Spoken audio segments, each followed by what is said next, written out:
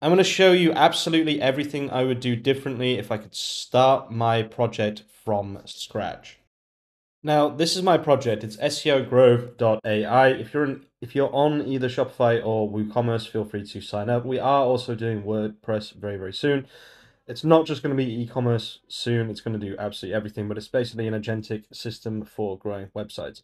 But one of the problems I have is that it was actually vibe coded from the very beginning before I even knew what I was doing. So in this video, I'm going to give you everything I would do differently or everything I would do now in order to start my project and make it the best success possible. If you're interested in SEO Grove, it's seogrove.ai. It'll be one of the first links in the description of this video. So the first thing I would do is I would choose a back-end platform. Now, this is possibly the most important decision you will make. To be honest with you, you need front-end and back-end, so you do need to think about this a little bit. But previous to what I used to say, I probably would use a template or framework because frameworks are just better for security. So you could use, for example, Fast API if you want to use Python, PHP just as its own backend if you want to use PHP. And then Next.js, although I don't think Next.js is actually backend, I think it would be Node, but I just put Next.js just so people kind of understood. And then although you do have to, it says don't worry about front end here. What I mean by that is don't worry too much about design and things like that at the very beginning. Work on getting your brain fixed before you worry about what it looks like. So don't start off by worrying about your front end. I personally would just create an entire system of scripts that do exactly what you want, and then you can very easily just plug in a front end to that, right? If you try and do both at the same time, if you try and code front end with back end, right? I'll tell you right now, your back end will suffer. Okay, so the next thing that I suggest you do is choose your payment provider and set it up locally.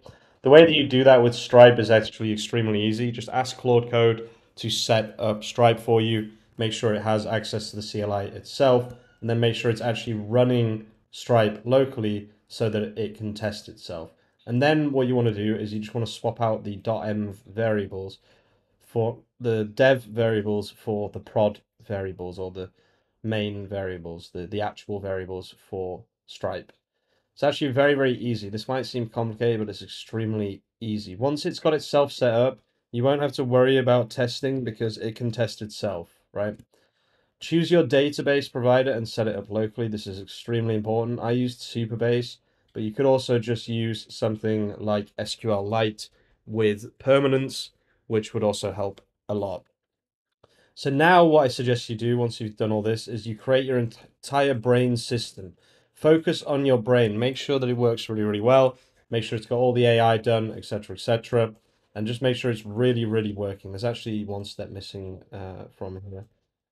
So let's just say F here. Set up Docker.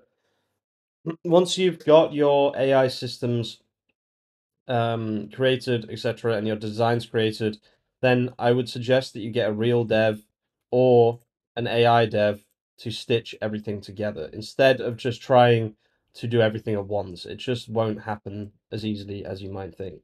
So E is actually set up Docker. Docker is so important for this process. You do need Docker.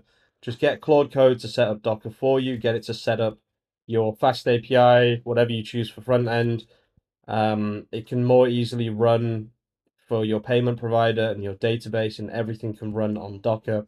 So definitely set everything up on Docker. That's super, super important.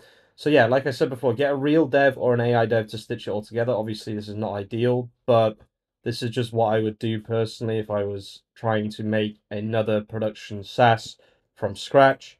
And then finally, throughout the process, keep the code simple, commented, and read through everything Claude does.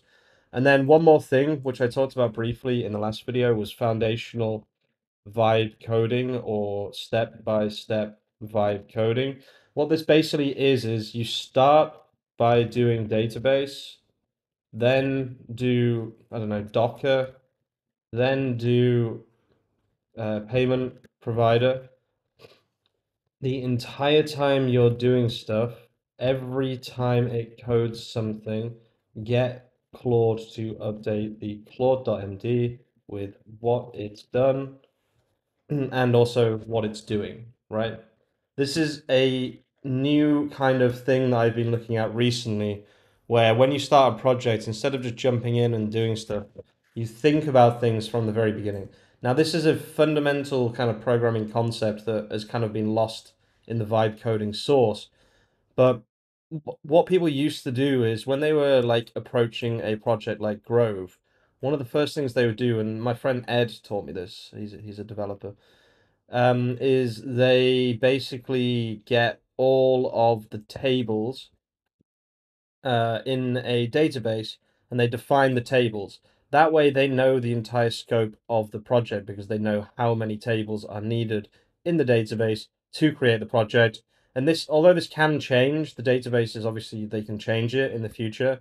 It will pretty much look as it was originally designed in the final project. And this is just something that is not done anymore in vibe coding, for example, by people like me who don't really know what they're doing with code. So one thing you might want to do is you might want to plan out your entire database. You might want to plan out your entire structure, put all of that into a claude.md file, start to implement it bit by bit. Another thing you can do is have an MVP document. I've been finding this pretty useful. So probably like around this stage here, after you've done all the basics, you just say, okay, now this is the MVP document. I want you to just work off this MVP document and implement as much as possible. So this is kind of what I've been doing more recently. I think, honestly, with this methodology, I could create an entire SaaS in under 24 hours. If people want to see that, I will actually stream that live and we'll see if it's actually possible. I will leave the video there, guys. Thank you so much for watching. If you're interested in learning a little bit more about this kind of stuff, check out the Skool community. If I just go on the classroom here and I go to, for example, beginner vibe coding concepts or vibe coding with Claude Code, there's a lot of the stuff that I just talked about in this video in this classroom here. And also cheap vibe coding and also building production ready apps, creating a solid foundation for a project. This is basically everything I just talked about in a bit more detail. And then also building agentic systems, which is another thing that I've been looking at in more and more detail recently. I'll leave the video there, guys. Thank you so much for watching. Check out the Skool community. It'll be one of the first links in the description as well. If you're watching all the way to the end of the video, as usual, you're an absolute legend, and I'll see you very, very soon with some more content. Peace out.